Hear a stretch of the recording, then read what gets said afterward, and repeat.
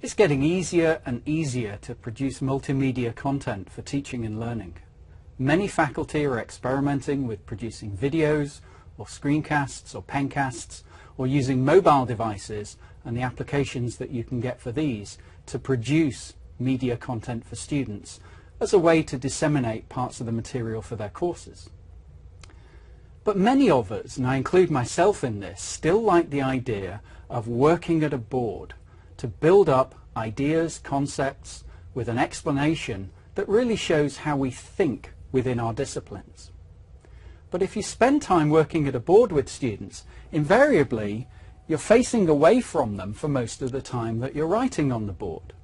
Or if you're using mobile applications, you're this disembodied voice over the top of your slides, or else you're a small head floating at the bottom of the screen. This is an alternative approach to producing multimedia content for teaching and learning purposes. This is a Lightboard.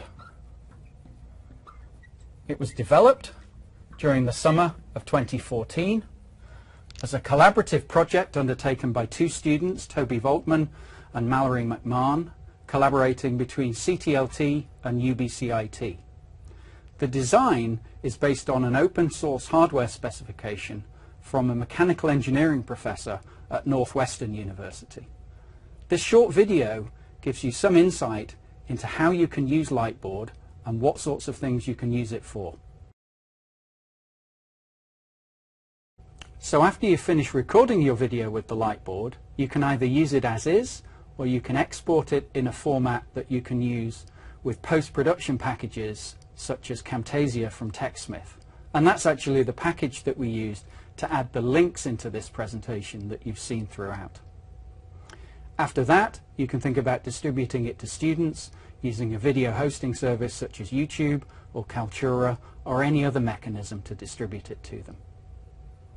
If you want to find out more about Lightboard and why they might be so important for education, it's just been the subject of an EDUCAUSE publication as part of their 7 Things You Should Know series. So you can find out more information there.